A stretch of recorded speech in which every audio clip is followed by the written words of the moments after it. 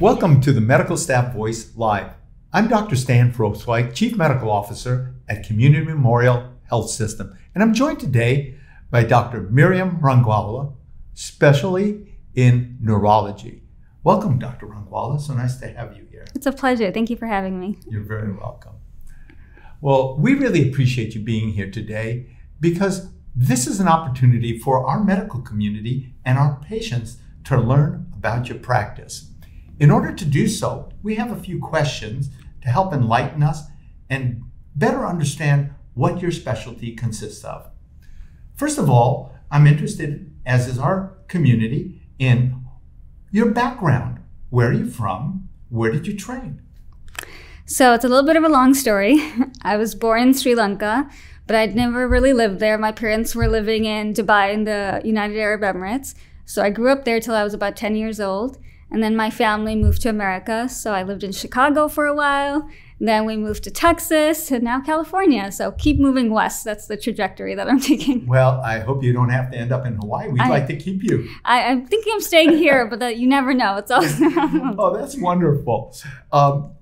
In addition to where you were trained, what areas in your specialty are you involved with? Could you describe those a little bit? And what ages do you treat? So as far as my training, I did my undergrad at the University of Texas in Austin, and then my medical training at Texas Tech University in Lubbock, Texas. And then I did my residency in Los Angeles. So I did my internship, my neurology residency, as well as my fellowship at Cedars Sinai in Los Angeles. So I understand that you have a particular interest in movement disorders. You know, we're kind of excited about that because we've been a desert lately in movement disorder neurology. We have wonderful neurologists, but their specialties are in other areas of neurology. Can you tell me a little bit about what does movement disorders refer to? Yes, and I'm so excited that everyone's so excited because I love seeing movement disorder patients. That really is a passion of mine. So I do see general neurology, so that encompasses headaches, stroke care, seizures, but then movement disorders pretty much covers any type of abnormal movement. So that's either moving too fast or too slow. So we often talk about tremors that you might see in Parkinson's disease or essential tremors, as well as things like choreas and other abnormal movements, and dystonias, which are abnormal contractions of muscles and things like that. Does multiple sclerosis fall in that arena? It doesn't actually. Although sometimes they have things like spasticity and dystonia, so that we might, treat them for those reasons. Good to know. What are the procedures or techniques that you use to treat movement disorders?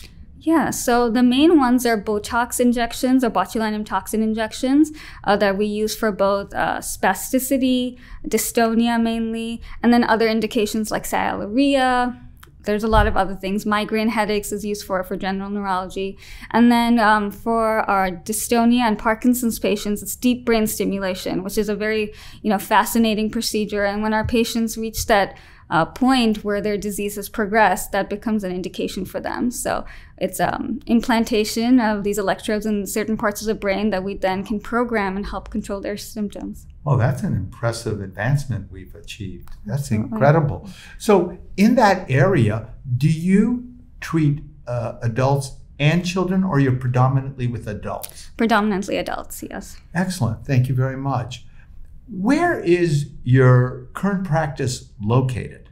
So I'm currently with the Midtown Medical Group. I'm there 4 days a week, as well as I'm starting in the Centers of Family Health at the Camarillo location and Arneal Road as well. Oh, how fortunate that both the west and east parts of the county will be able to access your care so readily. Yeah. Midtown Medical Group, is that the one on Main Street? Yes, on Brent, on 168 Brent Street. Oh, 168 Brent. Very good. Yes. Thank you. Well, now that we have an understanding of your areas of interest and specialization, let's get a little understanding of your outside interests. Do you have any hobbies or any sports that you play or any musical instruments? I feel like people always have such interesting answers for this, and mine's going to be boring. I like to spend time with my family, make some popcorn, watch a movie. I hope that's not too boring, but I do enjoy doing that. I think that sounds ideal. That's wonderful. Great. Now, in addition to that, we like to move one step lighter.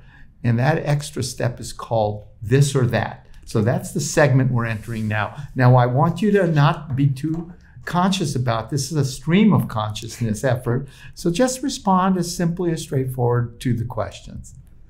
Laundry or dirty dishes? Oh, laundry. Love doing laundry. It's like relaxing for me to do laundry. Oh, so that's your meditation. Yeah. Very good. Skydiving or bungee jumping? Ooh, I would say skydiving. I was pretty close to almost doing it till my mom called and was like, stop, don't do it, don't do it. So, what a good daughter you are. Phone calls or text messaging? Oh, text messaging. Fast, to the point, yeah. Good for you. Early bird or night owl? I think still night owl. Yeah, get more done, more productive. French fries or onion rings? French fries. Especially on call, you need to have French fries. Sounds perfect. Time machine or magic wand? That's a hard one. Yeah. I guess magic wand would just be more fun. Do something silly. Time machine seems like it would have too many implications. So. I share that sentiment. Podcast or reading a book? I still like reading books, but I have to say there's been so many interesting podcasts now, and if you're in a long drive, it's very efficient use of time. So, thank you. Passenger or driver? Passenger. And my husband likes to drive, so. Oh, perfect. Yes, it's the perfect combination. And finally, this is a tough one, a superpower. Be invisible or read minds? Ooh. Be invisible. Ah, okay. Could do some mischief with that. It sounds great. Well, thank you for tuning in to learn more about Dr. Mariam Rangwala. For more information on all the services and specialties offered at Community Memorial Health System, visit cmhshealth.org and be sure to like and subscribe for more from your community health system. Thank you, Dr. Rangwala. Thank you so much for having me. You're welcome.